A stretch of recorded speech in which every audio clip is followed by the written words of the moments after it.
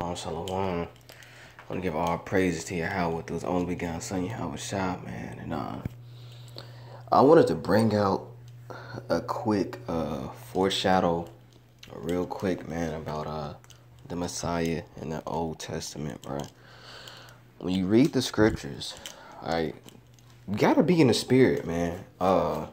Stay in the spirit, because when I literally just read this, man, and the Holy Spirit, and I read the book of Psalms before, but the Holy Spirit, bro, the more you read, for you beloveds, the more the Most High reveals things unto you, bro. But again, something very simple. Y'all check this out. Get that Psalms 2:2 real quick. And just to show y'all the importance of going into words. In the blue letter, the Hebrew, like in the Strongs, like we already said before, it's going to give you the actual context of what it's talking about. Psalms 2:2. The kings of the earth set themselves, and the rulers take counsel together against the Lord Yahawah and against his anointed. Okay, saying. So I'm going to just read that verse because I got to go to work in my 20 minutes.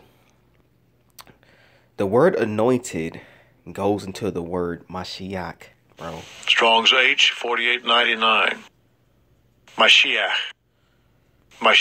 So we know the Masiach, that's Yahawahshai in the New Testament, of the Messiah, the Messianic Prince of the King of Israel, who labeled Yahawahshai the King of the Jews, of the High Priest of Israel, who's the High Priest. These are just different definitions. But the actual Strongs, bro, it says specifically the Messiah, bro, anointed. So Psalms 2:2, the anointed, is telling you it's a foreshadow too, right? That means Yahawahshai, Christ, was always with the Lord, bro, since the beginning. Okay, he was always with the Most High. A lot of beloveds, you don't understand this because you want to be on Clubhouse, and a lot of people, a lot of you Israelites, you put your trust in man, and of course, going to the origin, to consecrate, to anoint, right? So when you jump down, because they'll go to verse 7, and they'll say, well, it says King David is the son. When you go to verse 12, okay, when it says, kiss the son, lest he be angry, it means touch, and ye perish from the way, when his wrath is kindled but a little. So y'all telling me that King David,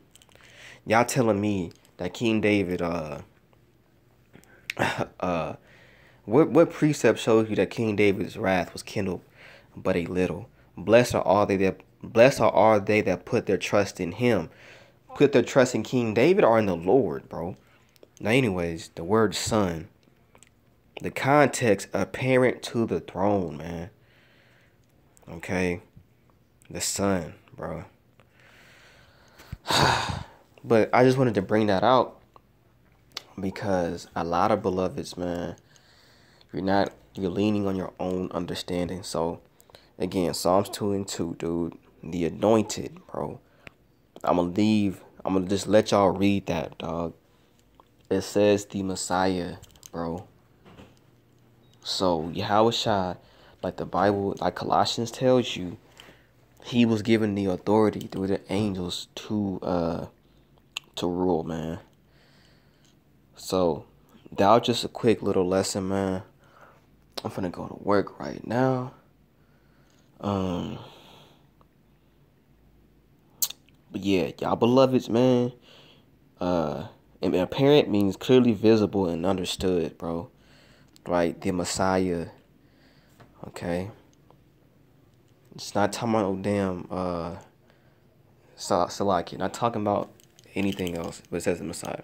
Anyways, with that being said, peace and blessings and shalom.